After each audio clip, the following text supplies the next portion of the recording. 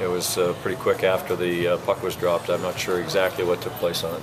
You seem to have a lot of great effort in the first period, and really, obviously when you guys were a little desperate there at the end. But you felt like the game kind of got away a little bit in the second period there? A little. It did get away a little bit. We started chasing the game. They were throwing pucks. They're trying to change the momentum. So anytime the puck went into their end, they're throwing it out to the neutral zone, down to the top of the circle on our end, and just using their speed to try to hunt it down. And we get caught in a three-quarter ice game where, we're trying to get it back in, and they're throwing it out and coming at us with a lot of speed, and ends up in our zone.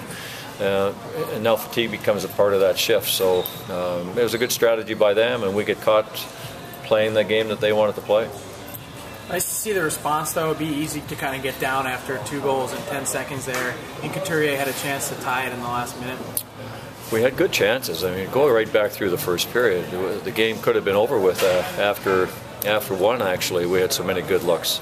And Brown cuts in off the wing. I think he put it over the net. I'm not sure. I got to take a look at that one, too. It would have been a highlight reel goal. But the opportunities were there. We took too many penalties. We get a 5-minute major called on us on a power play, and that ends up at the end of the day what the difference was in the game was the special teams, and we've been pretty good on the penalty killing throughout the year. Unfortunately, got away on us a little bit here tonight. Did you get a chance to see that hit again, the Ronaldo hit? Not real well. I took one quick look at it between periods. Did you have any thoughts on it? Initial thoughts, at least? Or? No, I'll have to see it again a few times. I think the camera's pretty high here, and you want to make sure you're going to say the right thing and get a few looks at it.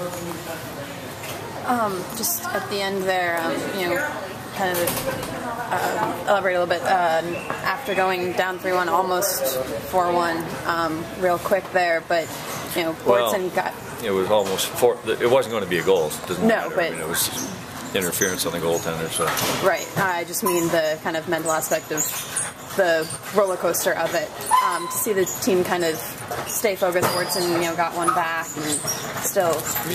Yeah, the guys responded. I mean, everybody's talking and saying the right things on the bench, and there's plenty of time on the clock. You're down 3-1, but there's all kinds of time things can happen, and you get within one, and we have a couple of other really good looks on it. So, that's a good thing. That's a little bit of a change than what we saw in the early part of the year. I think it would have been too difficult to put that kind of an effort in, but we're starting to grow. We're starting to come together, and you can make good things happen if you stay together as a team and do the right things.